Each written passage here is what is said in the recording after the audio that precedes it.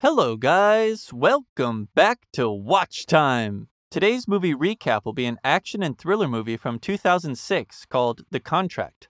Warning, there are spoilers ahead. The movie starts in New York City. A group of men are waiting for Cardin, a top-notch assassin. When he arrives, he instructs them to study a file detailing their latest assignment. Davis, one of the men, expresses doubt about hitting their target, but Cardin reassures him. The scene then switches to Ray Keene, a baseball coach in Washington. His son, Chris, who has just been suspended from school, disagrees with his father's rules. At home, Ray attempts to discuss the suspension with Chris, pointing out that he's fortunate to have only gotten 3 days and suggests Chris's behavior might be due to his mother's passing. This angers Chris, who retorts that his father can't fix everything. Meanwhile, Cardin and his associate meet billionaire Lydell Hammond. Hammond recognizes them and their employer, but Cardin forces him onto the roadside where another of Cardin's men drives by and fatally hits Hammond. Back at Ray's, Chris, having finished his suspension, is supposed to return to school, but instead is found playing. Rather than scolding him, Ray proposes they go camping together. Cardin, under the alias Elwood, rents an apartment in Washington. That night, he's involved in a collision with a truck, which knocks him unconscious. While being transported to the hospital, his gun is discovered and seized. Hours later, Cardin wakes up to find himself handcuffed to the hospital bed with the police chief watching over him. The police mention the gun and reveal they know his true identity. They leave, informing him that he will be watched all night. An FBI agent visits Miles, a woman collaborating with Cardin, to update her on his situation. She acts unaware, but once the agent leaves, she makes a call advising not to let the situation escalate. At the hospital, Cardin manages to borrow a nurse's phone to contact his associates. They argue about rescuing him, with Davis worrying about getting caught, but are convinced when reminded they won't be paid unless they save him. News spreads that Lydell's death was an accident, noting that Lydell was a billionaire's son whose father will attend his funeral. 3 officers escort Cardin from the hospital, handcuffed for safety. They ask why he came to Washington, and he says he enjoys the scenery. Meanwhile, Ray and his son Chris reach their camping spot, which Chris claims to know well. Suddenly, Cardin's transport is blocked by his associates. In the ensuing chaos, a shot is fired, causing their vehicle to crash into a river. Cardin and one officer struggle, resulting in the officer's injury, but Cardin saves him. As Ray and Chris cross a bridge, they see the scene and rush to help, with Ray taking the officer's gun. Cardin's men search for him unsuccessfully. Chris attempts to call for help, but there's no signal. Ray suggests heading to the highway for better reception. Cardin urgently advises against it, warning that it's dangerous as his men are close by.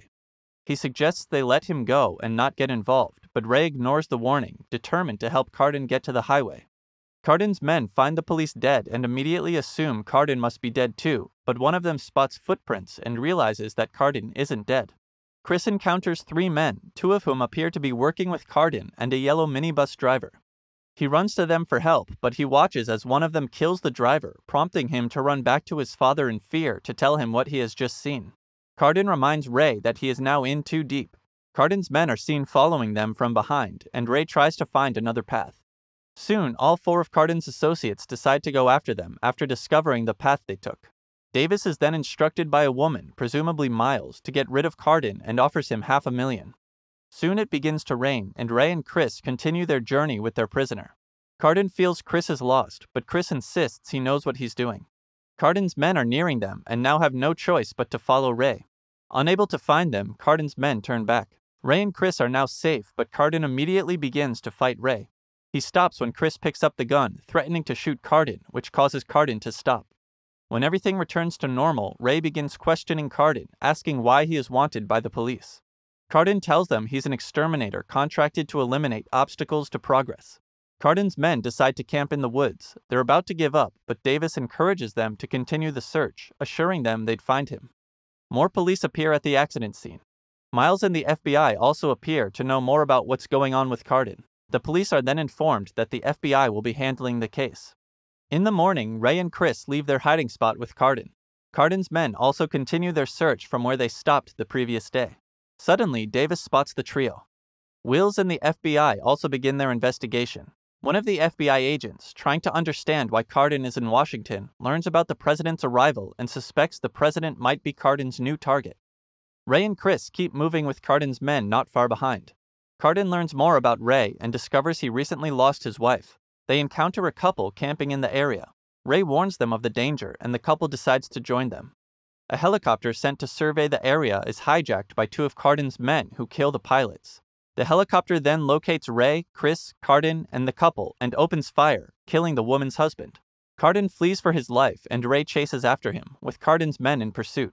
One of the men shoots at Ray multiple times. Ray plays dead, and when the shooter approaches, Ray shoots him instead. Ray then sees Cardin trying to escape on the helicopter. He fires at it repeatedly, forcing it to abandon Cardin. Left with no other option, Cardin follows Ray while the helicopter crashes. Ray and the group press on, finding a cabin to stay in for the night. Cardin's men, surviving the crash, locate the cabin and head there, knowing it's their last chance as their contract is about to expire. Another helicopter is dispatched to look for the first missing one. When Cardin's men reach the cabin, they confront Ray, promising to leave if he hands over Cardin. Ray agrees and gives Cardin the keys. Just then, one of the men strikes Chris, angering Ray, who fights back fiercely, injuring the attacker. The other men start shooting at the cabin, and Cardin takes Chris hostage. Another man is killed in the shootout. As Cardin tries to escape with Chris, Davis fires at him but misses, leading Cardin to flee in another direction while Davis gives chase. Eventually, Ray and the woman are rescued. Ray informs the FBI that Cardin has taken his son, and they vow to find him. Cardin then uses Chris to secure a vehicle. The president is about to arrive in Washington in a few hours, so the police shift their focus to him.